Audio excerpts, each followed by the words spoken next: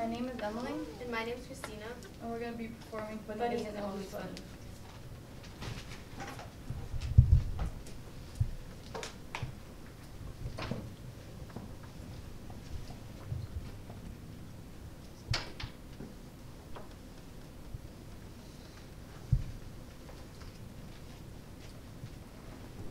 Hey, Crystal, that was really not cool.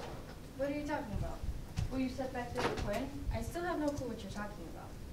I heard you. When I was walking past the cafeteria, you were laughing at her hair. It was just a joke. Everyone was laughing. Quinn wasn't.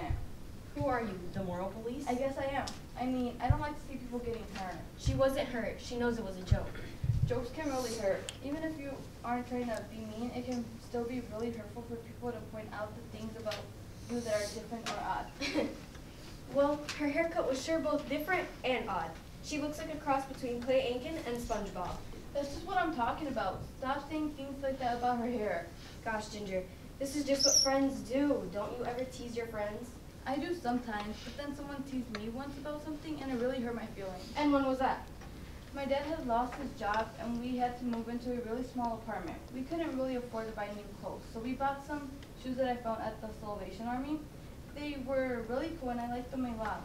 They would have been like $75 in a regular store and I only paid like $3 for them.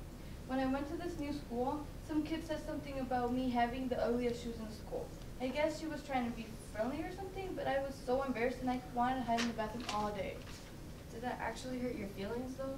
Yeah, I mean, we really couldn't afford nice shoes and I was really embarrassed. I thought my shoes were cool, but I guess they really weren't. Hasn't anyone ever made fun of you and that made you feel bad? Well, yeah, I guess.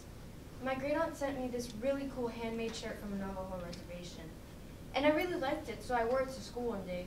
But the girls ended up calling me Pocahontas. How did that make you feel? Pretty lousy.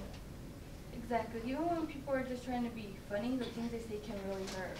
I guess you're right. I shouldn't have called Quinn Lassie, and I'll go apologize.